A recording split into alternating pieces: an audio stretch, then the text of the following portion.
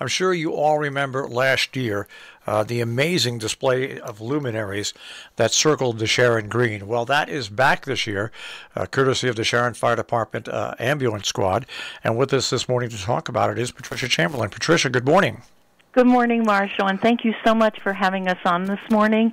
We really appreciate it. There's so much enthusiasm for this event, and it's an exciting one, and we want to promote it, and thank you so much for doing that. You know, it's just to see it live last year was amazing, but even now to take a look back and take a look at the photos of the green completely encircled with those luminaries, it really is a special way to celebrate the holiday season and people you love and people that you have loved and lost.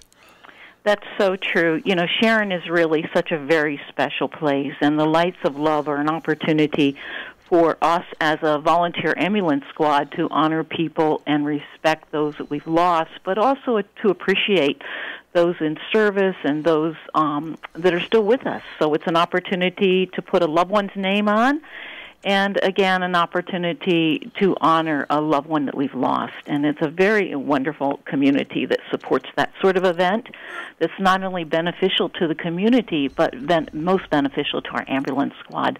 Last year we were raising funds for a new ambulance, and this year we're raising funds for supplies. As you know, the costs have gone up dramatically on supplies. Many of our supplies are triple in cost and often double in cost. So we are raising money for that, a worthy cause, I think. You know what? That's the whole thing that's interesting about this. Besides being beautiful and remembering people, it raises funds for the ambulance squad. And not only do you every once in a while you have to buy a new ambulance, which by the way is probably in excess of $250,000, but also the equipment that does change, and because you have to follow the same rules and regulations that fire companies follow. That's correct.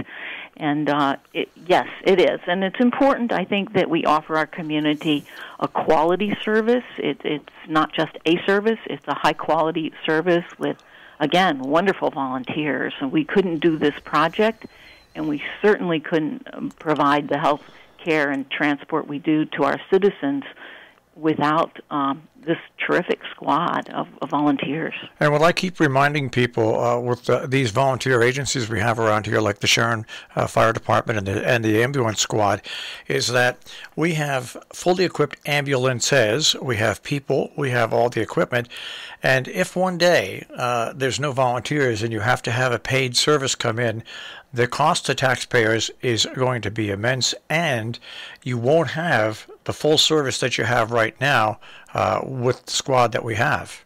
That's true. That's so true. I always look back and see the picture of Jack Murtaugh. Most people don't realize the first ambulance service that was opened in this area was right here in Sharon. That's right. That's exactly right. Yeah. Yes, and you know the history so well.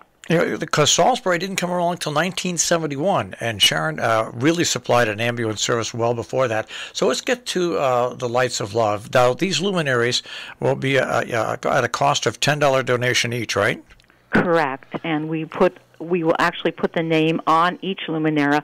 This year we're using weatherproof bags. Last year we were not using the plastic bags, but this year we are, in hopes that they'll last. They'll be up for Saturday night, December 4th, and Sunday night, December 5th. We'll clean up Monday at noon. People will be able to actually come and pick up anytime Monday morning their luminary and keep it.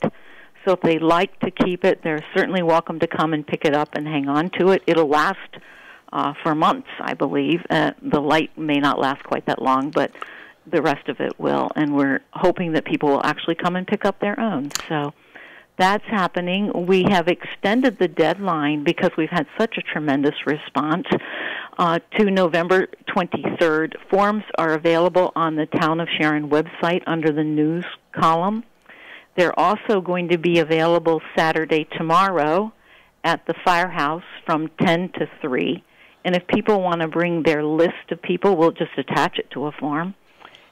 Or you can pick up a form and fill it out right there at the firehouse tomorrow. So we're hoping that people will do that this last-minute opportunity, and we will look forward to seeing everyone walk around on the green.